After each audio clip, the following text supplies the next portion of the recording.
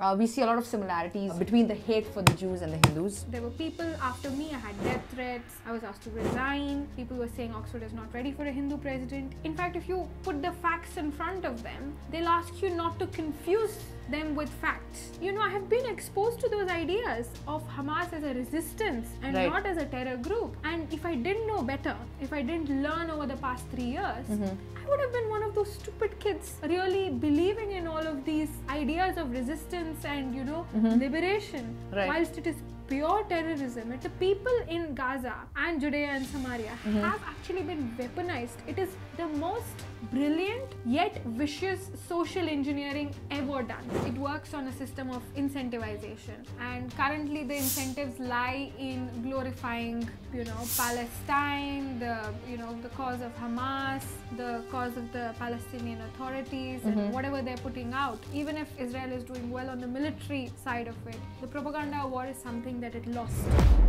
She is the first Indian woman to be elected as president at Oxford University Student Union. Hi, I'm Rashmi Samant and I'm the girl who fought the Hinduphobes at Oxford. But what are you doing in Israel? Well, I'm here on a solidarity delegation, so solidarity to you. Tell me more, like how long have you been here? Where have you been visiting? How many people have you met? Tell us everything. So it's been about 48 hours since I landed in Tel Aviv, and since the past 48 hours I've had meetings with the Kogad, with the UNRWA people, with the people at the INDC, with different people really in charge of things. And I've also been to the Gaza envelope, I've been to the site of the Nova Music Festival, I've been to the Kibbutz Be'eri, I've been to the sort of the car parking lot where they've collected all the vehicles from October 7th. I've been to the Hostage Square, and I've also been to meet with the Bene Menashe community here in Sodrat in Israel. So this is your first time in Israel? Yeah, it's my first time, like 25 years old, first time in Israel. Who are you kidding? In the middle of a war, that too. Right? Only in Israel. You have Only the Iron Dome and the IDF taking care of you, and you can be on a solidarity trip all the way from India. All the way from India, and 25 and an only child, still feeling very confident. What was your first impression? Just your impression of Israel before visiting Israel, and now that you're here and you've met the people and interacted with some of us, like how do you feel? Well, I think my entire impression of Israel was the documentary, the film on Eli Cohen, but it's been a lot of that. It's been about resilience. It's about, it's about making the impossible happen. It's been all of that before coming here, and coming here I've seen just more of that. I wake up here and outside the balcony you see the beach. It's the Tel Aviv beach, and every morning I see people surfing, doing yoga, and we're in the middle of a war. So the spirit to live has not gone away. So that is something I see, and I think to have that kind of resilience is something else. And everybody I met here, they've all been on the reserve forces. So they've served, they continue to serve, and they're willing to do anything to protect Israel, their homeland. And I think that kind of loyalty is also something that I see a lot in our own army, in the Indian army. We do. And it's endearing to see that in another country, in another land, to see that same kind of dedication, to see that same kind of love for the motherland. And I think it's great, and it's been such an experience, such a learning experience. From whatever I've read about you and also like understood from your story, we see a lot of similarities between the hate for the Jews and the Hindus. Yeah. What do you have to say about that? Well, I think that's the thing, right? People who go through similar experiences are the ones who can show solidarity. They're the only people who can even understand what solidarity means. I think what Hindu students go through on campuses abroad, on different, international campuses where activism is on the high tone, is a kind of discrimination. Right. Because we don't fall in that category. We don't fall in that sort of intersectional activism bracket. And I think that is very unfortunate. I faced that attack myself back in 2020-21 when I became president of the Oxford Union. And, literally everything broke loose. There were people after me. I had death threats. I was asked to resign. People were saying Oxford is not ready for a Hindu president. Yet, I was somehow the villain, though I was being, victimized in such a horrible way.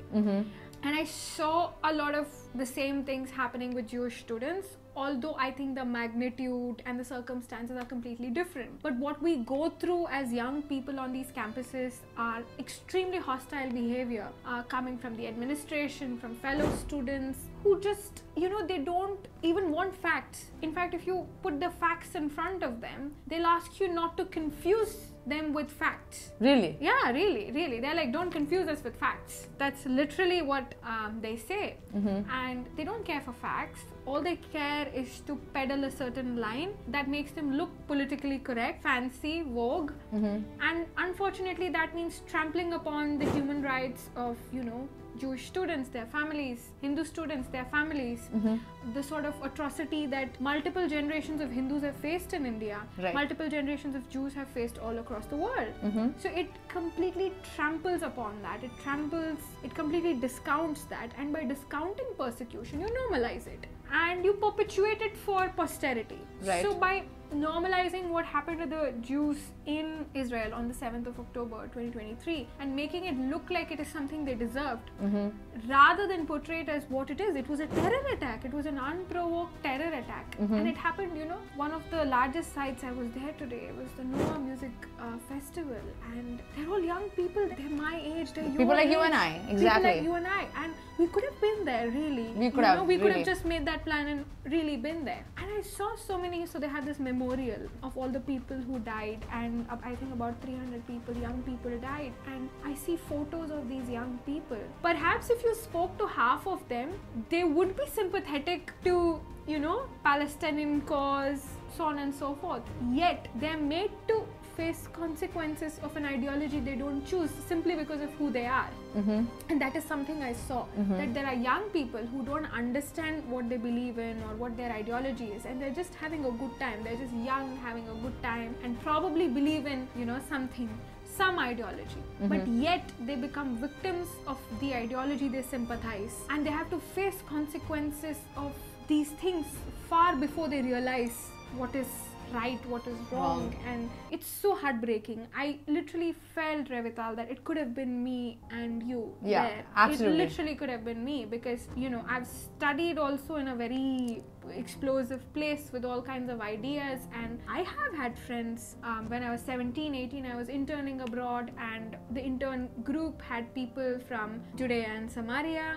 They had people from Egypt, from Syria, and I have been exposed to those ideas of Hamas as a resistance and not as a terror group. And if I didn't know better, if I didn't learn over the past 3 years, I would have been one of those stupid kids really believing in all of these ideas of resistance and liberation, whilst it is pure terrorism. It is pure terrorism and nothing else. And how they have hijacked, in fact they've weaponized common citizens. I think that breaks my heart more than anything, is that the people in Gaza and Judea and Samaria have actually been weaponized. It is the most brilliant yet vicious social engineering ever done in the history of mankind, where you use common citizens as weapons of war. As human shields. As human shields, as weapons of war. You build your bunkers, you build your armory beneath schools, beneath United Nations schools, beneath UNRWA schools, beneath hospitals. You hijack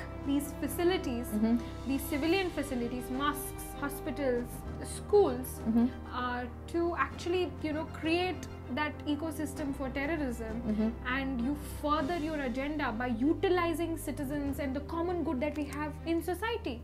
Today, if you show the image of a hospital exploding, any citizen on the face of earth, irrespective of religion, ideology, even a Jew is going to sympathize with the people who die at the hospital, and they're going to blame the people who bombed the hospital. But the fact that these people have managed to weaponize it somehow to gain sympathy and escape responsibility of the fact that they are responsible for the fate that their people are facing today as a result of their weaponization is so heartbreaking.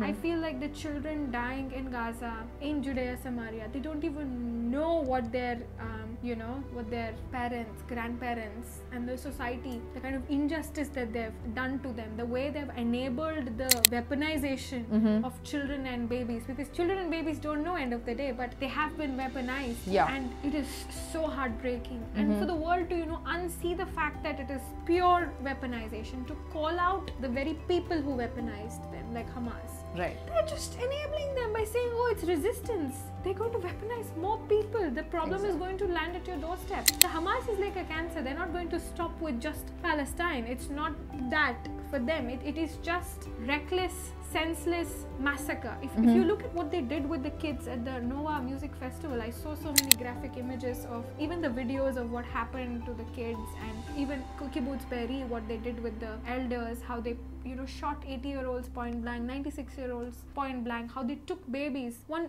4-month-old baby was shot in the head, and how they took children and everything, and the way they were mutilated. They were not just killed, they were mutilated. That goes to show that you're not dealing with the resistance, you're dealing with evil, you're dealing with pure evil, because they didn't stop at killing people.